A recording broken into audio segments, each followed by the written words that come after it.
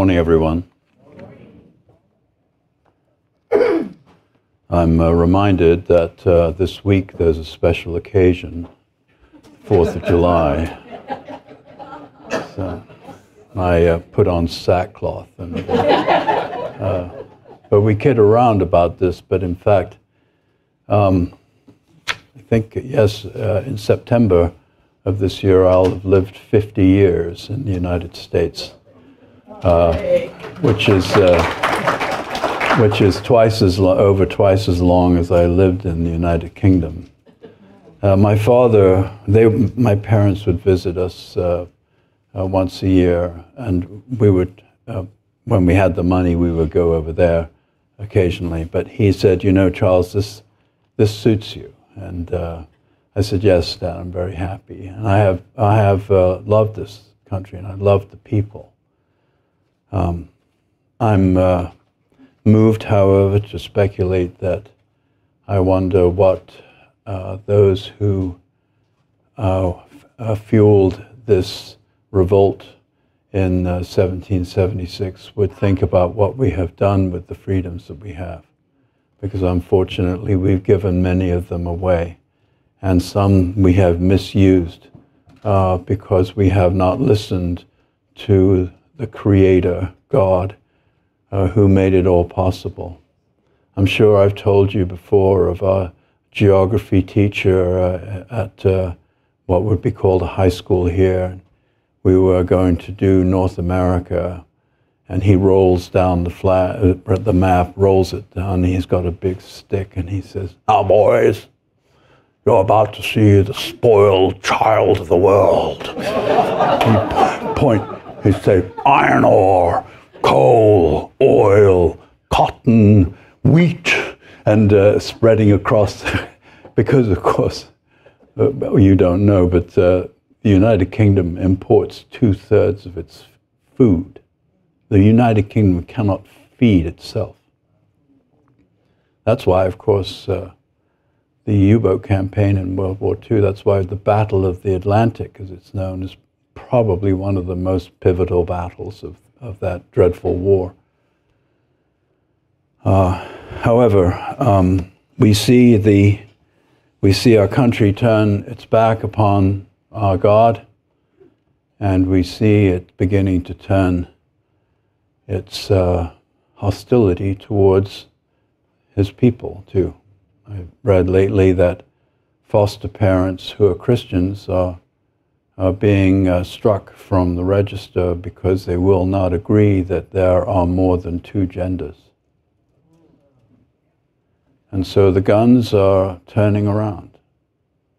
But I am not downhearted, because I know that when the Lord said that the gates of hell will not prevail against the church, we just need to be confident, knowing that our God is greater than all of the attacks that it may level against us.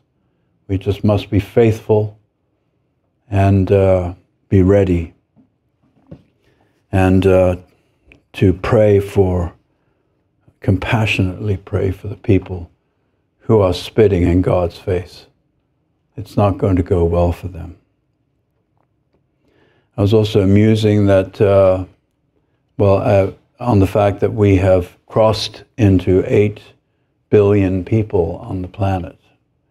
Now, of course, there's a good deal of approximation in those numbers, but they're pretty much accurate. Over 8 billion people. Well, what is the fate of those 8 billion people going to be? The most important thing that on the face of this earth is what your fate is in eternity, not your short breath of a life here. I was looking at the statistics on the religions of the world. 1.6 billion Muslims. 1.1 billion Hindus. 500 million Buddhists. 1.2 held by Rome. Some will know the Lord, some will not. The Hindus, 1.1 billion people who think that a cow is sacred. Sounds silly, doesn't it? Until you compare it with several billion people who think that cow just came into being all of its own. That's real stupidity, okay? If you want real stupidity, that makes the Hindus look brilliant in comparison with the theory or the hypothesis, and I know I go on about this, of evolution. What a load of rubbish. Can you ever trust the reasoning of anybody who believes that to be true? Of course, we know why, because it gets God out of the picture. We just happen, we're not created. Well, Satan isn't really fussy about what sends you to hell as long as you show up there. He doesn't mind if you're a desperately religious person, keeping all the rules and regulations, or whether you're spurning God and saying he doesn't exist. He's not fussed.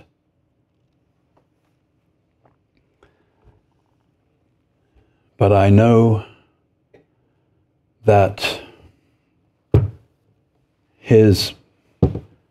deep in his black heart, he hates the following words.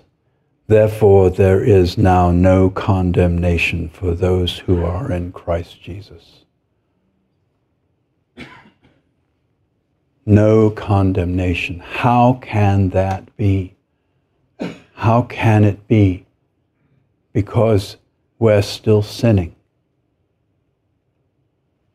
Satan probably calls foul, but God has accomplished this in his righteousness. And we're going to go through this, these first 11 verses of chapter 8 and see what the plan is, okay? I know it's plain to many of us, but we can always suffer reminding, because it is very, very important. What has Paul said in chapter 7? He said, you know, I am always doing what I don't want to do, and I am not doing what I do want to do. How is this working? Who is going to save me from this horrible state in which I am? And he said, thanks be to God. This is in verse 25. Thanks be to God through Jesus Christ our Lord. So then I myself serve the law of God with my mind, but with my flesh I serve the law of sin. He says, wretched man that I am, in verse 24. Wretched man that I am. We need to be wretched no longer, okay? We can see now how the plan is working, and it is, of course, with regard to the Spirit of God. So, it is therefore, which is consequently there is no longer any condemnation. We have seen in chapter 7 that we are dead to sin. We are no longer the slave of sin, and that we also are no longer under the law. Remember, we're not above the law, but we're no longer under the law. To be under the law is going to be death. You can't keep the law, so if you can't possibly be under the law still, because then we would be dead, because we can't keep it.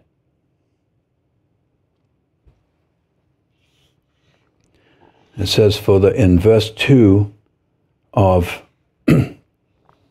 chapter 8, it says, for the law of the Spirit of life has set you free in Jesus Christ from the law of sin and death. Let's go to John chapter 6, Gospel of John chapter 6.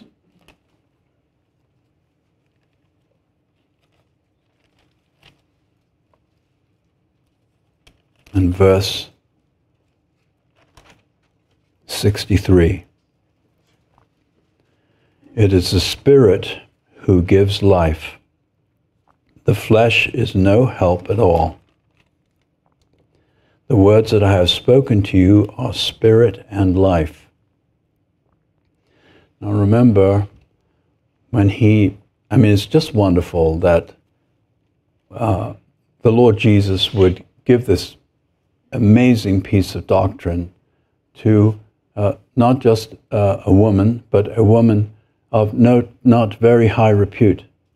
But we see in that interview with that woman that there's something rather wonderful hidden in her, which is that she is knowledgeable about the forces that are about her. In other words, the Samaritan forces which keep you out of Jerusalem, supposed to be worshipping up in the mountains, and also the knowledge that the Messiah is going to come and tell us all things, which of course is what he has done. He has told us all things. And she says to her that God requires to be worshipped in spirit and in truth, which we are quite incapable of doing. We're not true. God is true and every man a liar. And we're not spiritual. We have spirit small s, but not large. Spoken to you are spirit and life, but there are some of you who do not believe.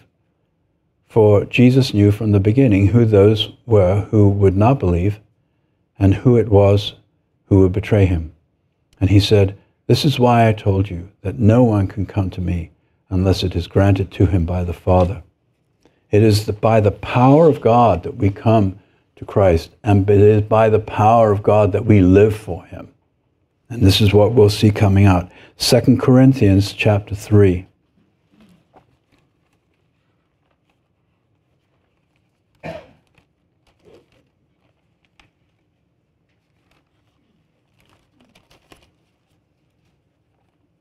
Verses 4 through 6.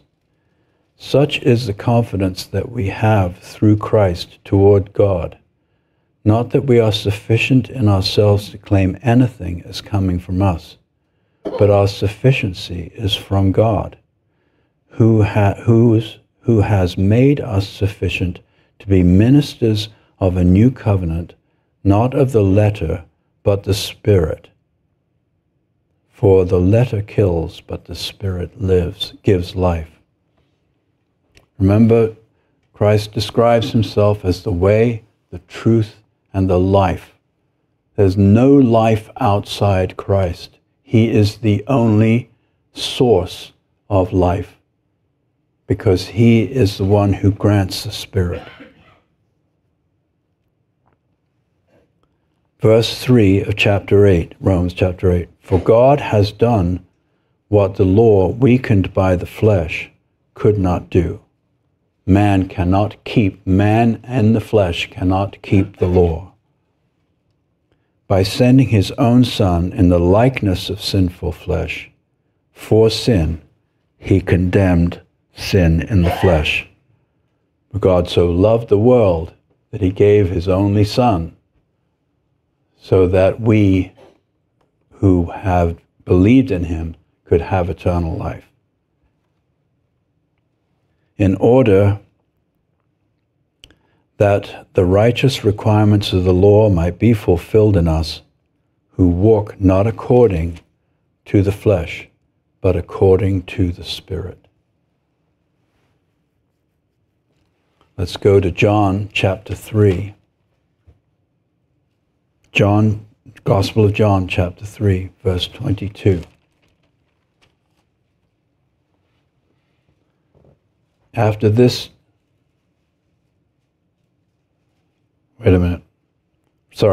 John chapter 3, verse 5.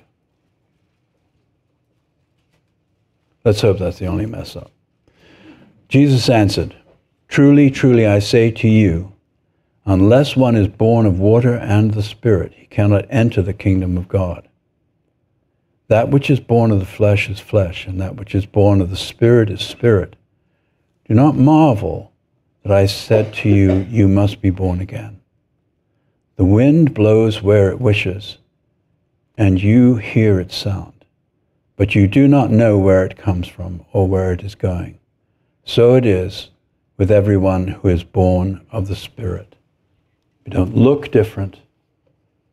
It isn't evident to the senses, but it is evident in our conduct, in our reasoning, in everything that we think of.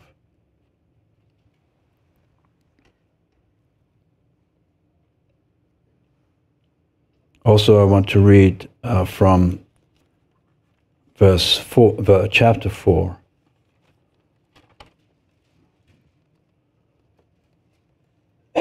Verse 23.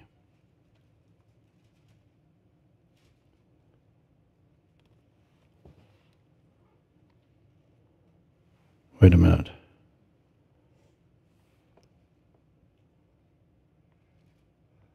Again, I'm repeating this here, that the hour is coming that Noah will worship the Father in spirit and truth. I had already repeated in my statement. So now we go to John chapter 3, back to John chapter 3, to the reference of verse 22. This is John the Baptist talking. After this, Jesus and his disciples went into the Judean countryside, and he remained with them and was baptizing. John also was baptizing at Aenon near Salem, because water was plentiful there, and people were coming and being baptized, for John had not yet been put in prison. Now a discussion arose between some of John's disciples and a Jew over purification.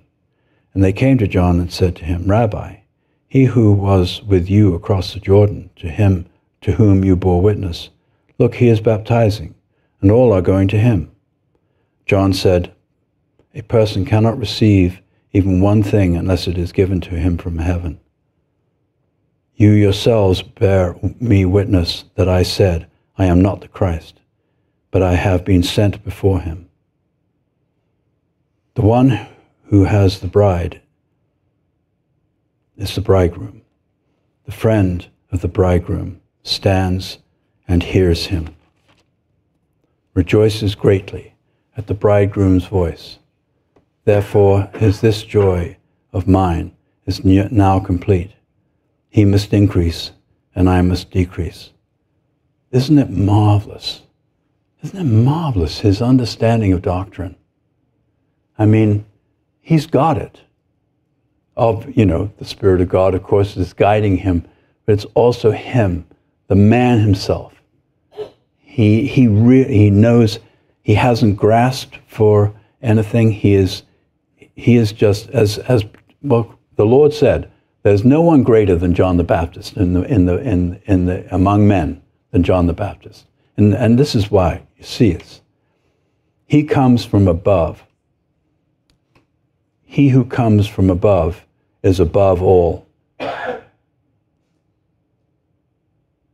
He who is of the earth belongs to the earth and speaks in an earthly way. He who comes from heaven is above all. He bears witness to what he has seen and heard, yet no one receives his testimony. Here we are being taken out of the earthly people as believers in and followers of Christ. We're no longer, as it were, spiritually speaking, of the earth. We're of the above. And we get to be that by the indwelling of the Spirit. Whoever receives his testimony sets his seal to this, that God is true.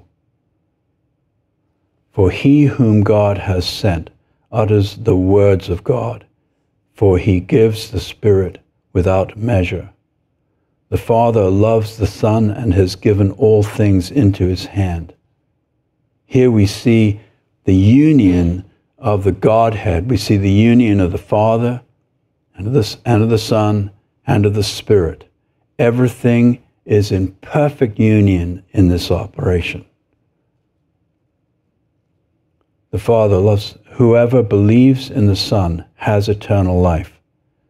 Whoever does not obey the Son shall not see life, but the wrath of God remains on him. This is John the Baptist, dead on with his doctrine.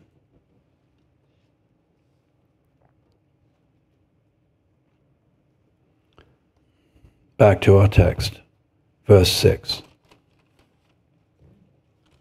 Sorry, that was verse 5. For those who live according, verse 5, those who live according to the flesh set their minds on the things of the flesh. Those who live according to the Spirit set their minds on the things of the Spirit. For to set the mind on the flesh is death, but to set the mind on the Spirit is life and peace. Life and peace. So we were talking at the men's Bible study on Wednesday, and we were talking about how idiotic this trend in protecting the planet. Okay, we're protecting the planet. Basically, we're oppressing people with the planet. The planet has now become the oppressor, or actually, men are using the excuse of the planet to oppress people, to tax them and oppress them. It's as simple as that. But they actually do believe they are protecting the planet, which is a terrific joke, of course. Now they think that things are going to last forever, and we know that the planet is set for destruction, because God is going to wipe all of this away. Nothing will be left to remind us of this horrible, horrible mess.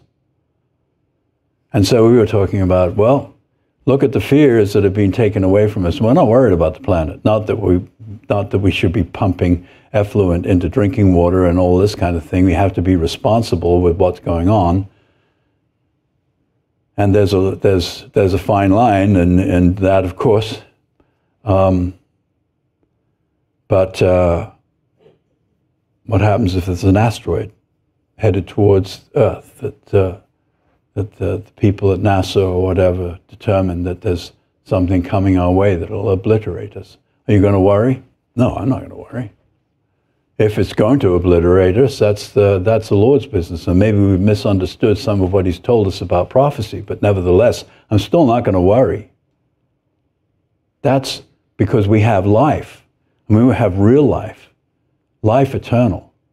And we have the guarantee of it with the Spirit who dwells within us and guides us and educates us. And we know it is true.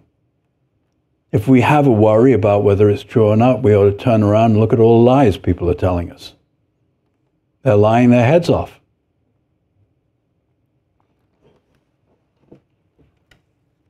Peace. We have peace. Those who are, verse 7. For the mind that is set on the flesh is hostile to God, for it does not submit to God's law. Indeed, it cannot. Those who are in the flesh cannot please God.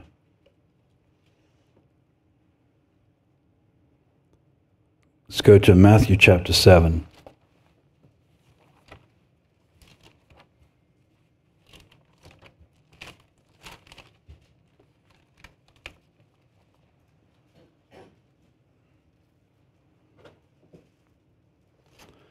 (21). A lot of people think that they are doing the right thing. A lot of people think that they are pleasing God. But those in the flesh cannot please God. And the Lord says here, not everyone who says to me, Lord, Lord, will enter the kingdom of heaven, but the one who does the will of my Father who is in heaven. On that day many will say to me, Lord, Lord, did we not prophesy in your name, cast out demons in your name, and do many mighty works in your name. And then will I declare to them, I never knew you.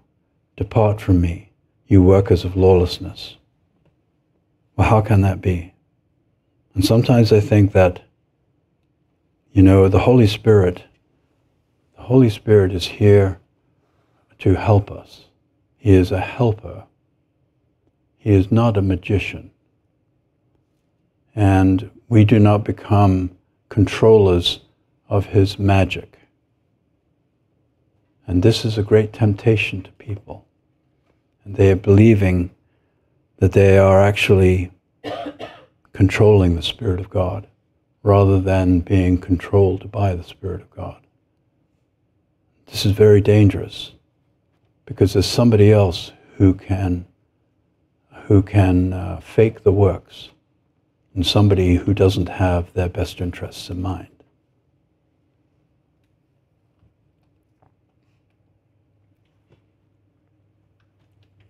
Go to Galatians. Let's go to Galatians, right out to 2 Corinthians.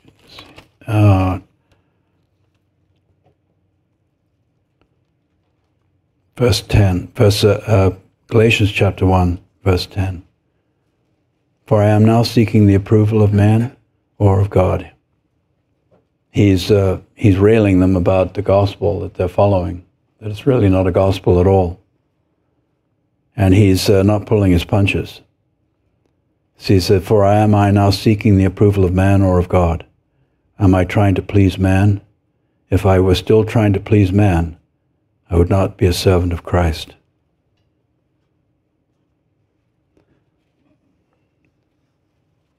Sometimes I worry about how the gospel is being proclaimed. I worry about posters. You'll see them, I think it's on I-95. You'll see these posters which say, depressed, go to Jesus. Okay. That's not the gospel. That's not the problem that somebody has. The problem is they're disobedient to God, and they are clothed in their sin. That's what the gospel is for, not to cure you of depression. It may, in the course of which, do that. We should hope, certainly hope. But that's not the place to start. You have to be careful how you start people, because that might control where they wind up. And it may not be at the right place. I remember friends of ours were down in Washington, D.C., and there was a gospel outreach going down there, and they were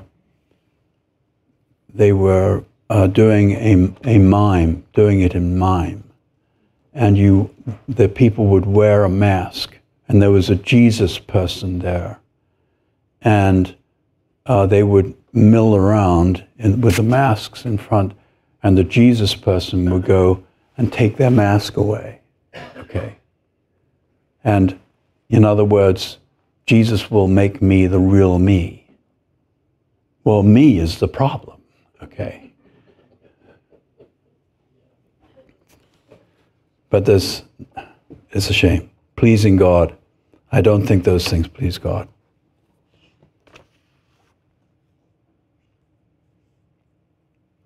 Verse 9.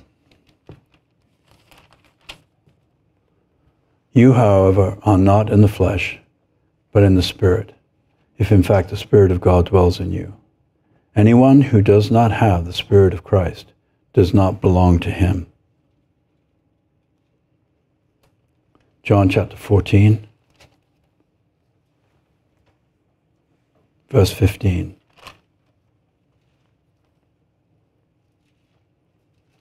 If you love me, you will keep my commandments. And I will ask the Father, and he will give you another helper to be with you forever, even the Spirit of truth, whom the world cannot receive, because it neither sees him nor knows him. You know him, for he dwells with you and will be in you.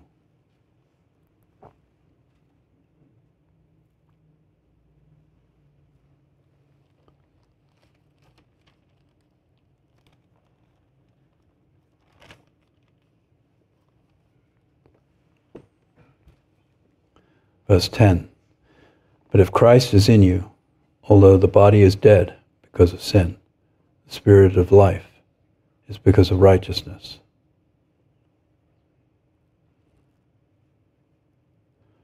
Galatians chapter 5.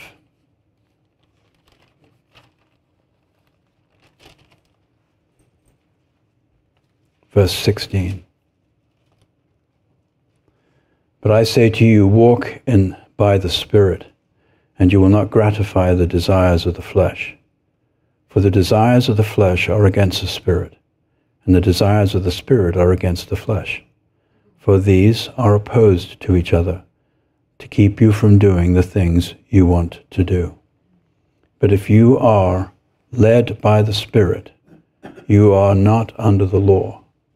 Now the works of the flesh are evident: sexual immorality, impurity, sensuality, idolatry, sorcery, enmity, strife, jealousy, fits of anger, rivalries, dissensions, divisions, envy, drunkenness, orgies, and things like these.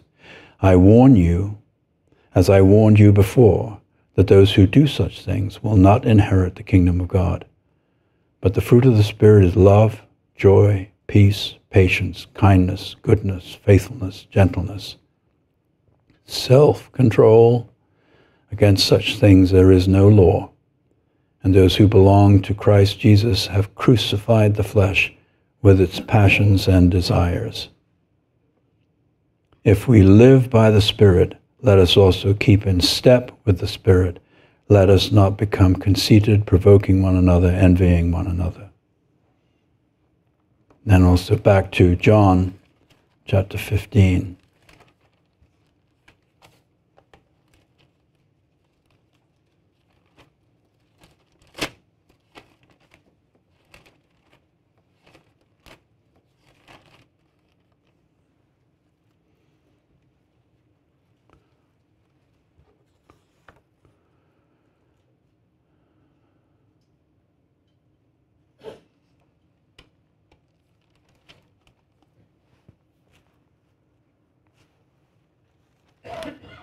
Verse 18. If the world hates you, you know that it has hated me before it hated you. If you were of the world would love you as its own. But because you are not of the world, but I chose you out of the world, therefore the world hates you. Remember the word that I said to you. A servant is not greater than his master. If they persecuted me, they will persecute you. If they kept my word, they will also keep yours. But all these things they will do to you on account of my name, because they do not know him who sent me. If I had not come and spoken to them, they would not have been guilty of sin. But now they have no excuse for their sin. Whoever hates me hates my Father also. If I had not done among them the works that no one else did, they would not be guilty of sin. But now they have seen and hated both me and my Father. But the word that is written in their law must be fulfilled. They hated me without cause. But then the Helper comes, whom I will send to you from the Father, the Spirit of truth, who proceeds from the Father. He will bear witness about me, and you also will bear witness, because you have been with me from the beginning. I have said these things to you to keep you from falling away. They will put you out of the synagogues. Indeed, the hour is coming when whoever kills you will think he is offering service to God. And they will do these things because they have not known the Father nor me. But I have said these things to you, that when the hour comes, you may remember that I told them to you. I do not say these things to you from the beginning because I was with you, but now I am going to him who sent me, and none of you ask me, where am I going? But because I have said these things to you, sorrow filled your heart.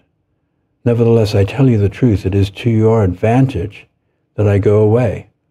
For if I go away, if I do not go away, the Helper will not come to you. But if I go, I will send him to you. And when he comes, he will convict the world concerning sin and righteousness and judgment, concerning sin because they do not believe in me, concerning righteousness because I go to the Father and you will see me no longer.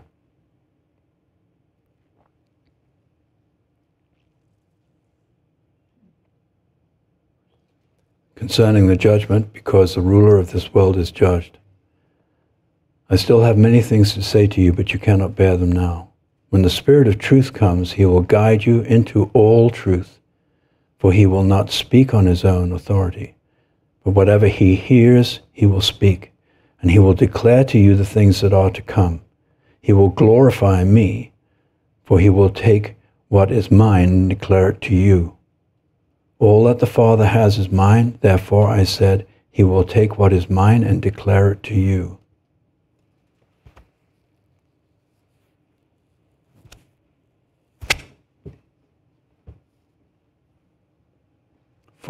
Back to Romans 8, last verse.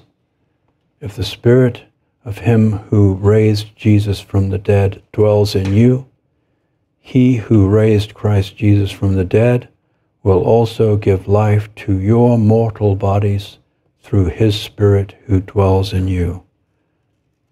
We will be resurrected. Not in the way the Lord was, but we will not die. We will go to be with him. So the summing up here is that not only has he paid for our sins, not only has he conquered death through his resurrection, but he has sent the Holy Spirit to us so that we can walk in him, and in walking in him, we will please God. It is a decision that we have to make the entire day. It is, we still have the old nature, and if we dwell in the flesh, then the results will not be pleasing to God. But we have the choice now. It is unique. This relationship is unique. It is exclusive and unique. There is no other type of relationship that is going to benefit man than this. And it is exclusive because it comes from the Lord Jesus Christ, from the Father, through the Son, by the Spirit. We have a choice every moment of every day whether we are going to live in the Spirit or not. We have no excuse. We are without excuse for bad behavior. We, not you, me, not pointing the finger at me too.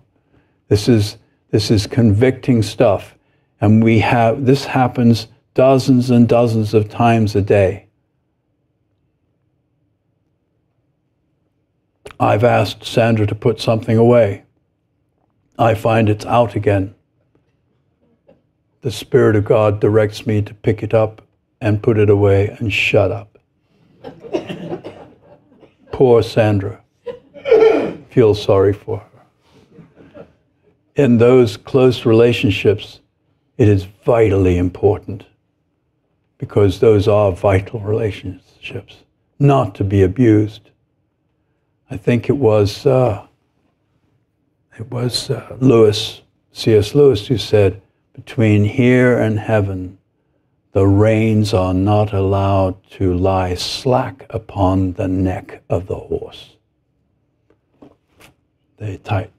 No riding Western guys with the long reins sitting on the horn, okay? It's got to be English. Hold on.